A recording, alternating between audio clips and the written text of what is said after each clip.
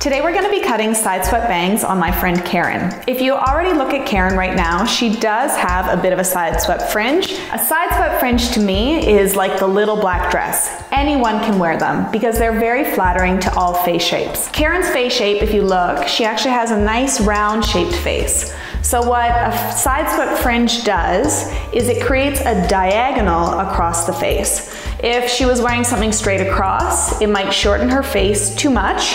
Or if she was to wear it with the center part, what that could also do is again make her face look shorter. So with a side swept fringe, it is most likely going to be the most flattering of all fringe shapes that she could have. As a professional hairstylist, I do believe that you should use us to trim your own bangs. I don't think it's going to be as good to try to do this yourself at home. And before you cut anything, you want to establish how much of a bang you want to create. The further I go into the hairline, the heavier everything is going to be looking. Also, my parting matters. Make sure that you're going to have the parting sit approximately where you're going to be wearing your fringe from. Something to consider is growth pattern. You can see that her hair naturally wants to push to this side.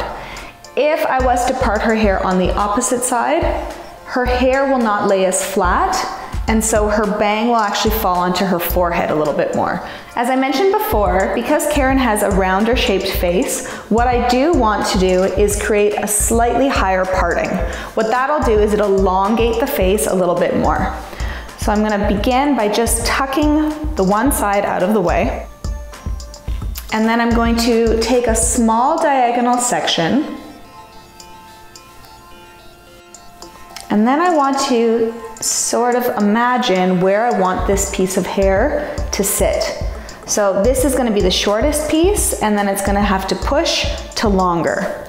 So when I'm cutting a side swept bang, I also want to think of how heavy I want it to sit on the forehead. I always cut bangs dry. If hair is wet and you cut it, it's going to shrink up and it might sit a lot shorter than what you were expecting. So I'm going to cut a heavier version on Karen first.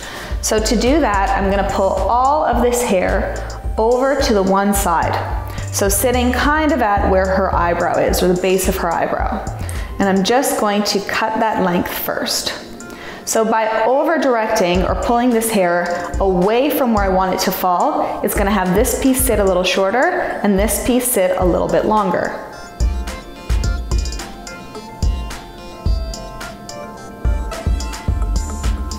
So I'm gonna have a heavier bang. Now I'm gonna add a little bit more hair, still taking a diagonal, and it's going to extend into the side. I'm combing all of this hair onto my original cut section. And after each section, I just wanna check to make sure that I'm liking what I'm seeing. So I feel like this is starting to get where we want, and I can always drop down all of Karen's hair to make sure that it's blending into the rest of her haircut. Let's keep going with one more section, and then I think we have the weight that we need in this one type of side swept fringe. With my last section, I'm gonna comb all of that hair on top of the original piece. And once more, just cutting, and you can see how heavy this side swept bang is.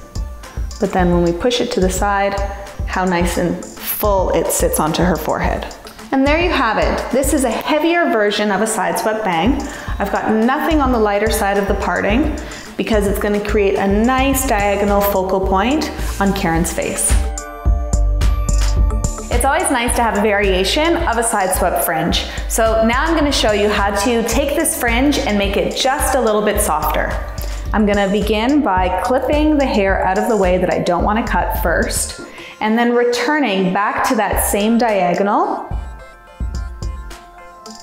However, this time my fingers are going to be turned upside down. So what I mean by that is I'm going to lift Karen's chin ever so slightly.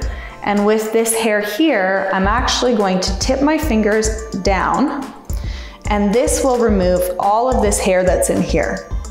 So taking the distance from the forehead to the shortest piece it's going to be even shorter, but I'm going to exaggerate the angle from the longest piece. And then I'm going to cut. So once I've cut, I'm just going to check to make sure that I like the line that I've achieved. So as I mentioned before, it's going to sit a little shorter, but it's also going to sit much softer than the previous fringe. So you can see the softness running in through the forehead here. So I'm going to take another section, mirroring the first, and then combing all of the hair back onto my first piece. So you can see my first section here, and then I'm just going to cut. And then just checking, making sure that I like the softness and the exaggeration in the fringe. So the sectioning is the same in the first, but because of the elevation and the over direction, I'm going to get something that's a little softer. And what I can do with this piece of hair here is I can just blend that through, and I'm actually going to incorporate. So one more section and doing the same thing. So pulling everything over. So I actually think out of the two fringes, this one's more flattering because you get something that's quite a bit softer, and because of the stronger diagonal, it's actually exposing more of Karen's delicate features. And the last thing that I'm going to do here is, because I haven't cut any of her haircut on this side, I just want to use the tips of my scissors to just remove these little hair bits that are too long. A styling tip that I have for you all is to take a firm hold hairspray and apply it to the tip of your comb. You're just going to use the edge of the comb to hold your fringe in place.